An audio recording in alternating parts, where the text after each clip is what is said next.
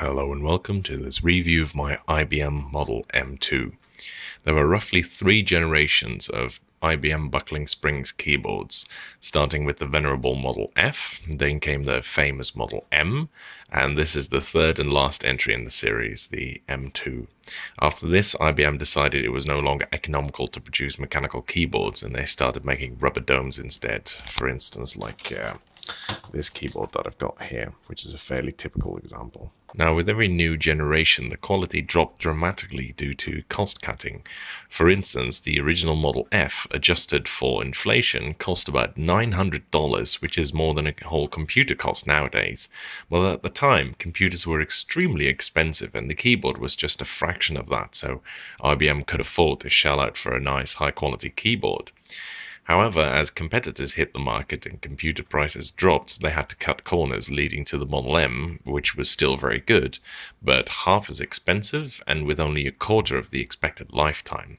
And finally, they arrived at this, their last-ditch attempt to make a buckling springs design. Now, some things IBM obviously tried to keep at any cost.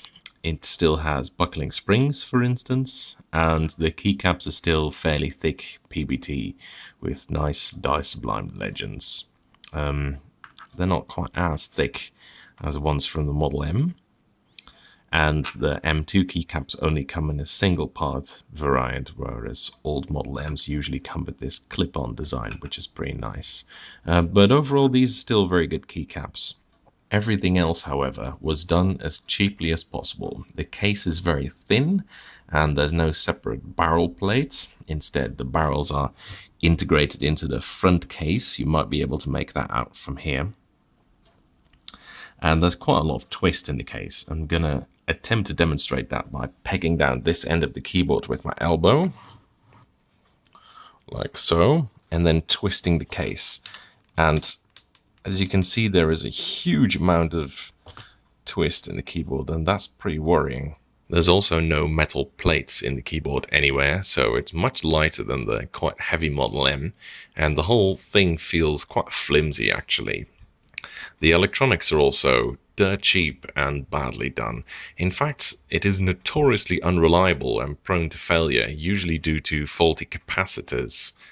I actually got 2 of these at the same time, both for 50p from a recycling center nearby, and one of the 2 was completely dead, and the other one, this one, wasn't working very well. I'm recording this part of the review before I clean it because I want to show what can go wrong with these boards. And due to a fault in either the membrane or the electronics, some of the keys don't work properly. Specifically, the E and C keys barely ever register, and a whole bunch of other keys are teamed up, which means that if you press one, it will always also trigger another. And I've got a keyboard testing utility here that will show that.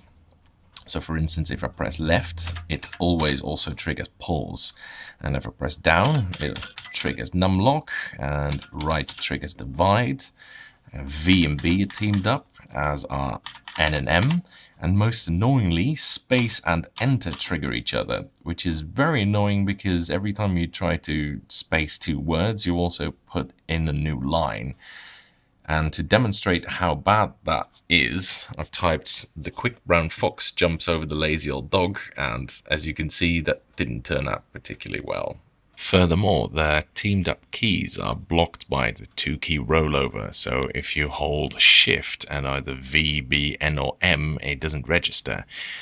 So if you try to type IBM Model M2, instead it comes out as IODL2. Not very effective there.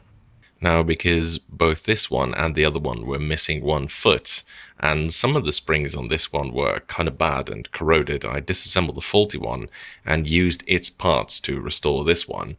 I cleaned up the membranes with some IPA. There was a lot of black stuff on some of the membrane traces, and it works fine now, so it seems to have been something with the membrane. The key feel on this keyboard is different from that on the Model M, and in fact they use different springs. I would say these don't feel as uniform, and they possibly feel slightly heavier. I'd say they're not as nice to type on for sure, and gaming got me cramped hand very quickly while I was playing some games that require a lot of finger work, especially with the spacebar. The sound is a little bit different too. This one is much more pingy than the Model M. In fact, it sounds a little bit more like the Model F. By comparison, the Model M has a fuller, chunkier sound with quieter and slightly higher pitched ping. I'll demonstrate that to you quickly. So this is what the M2 sounds like. And this is what the Model M sounds like.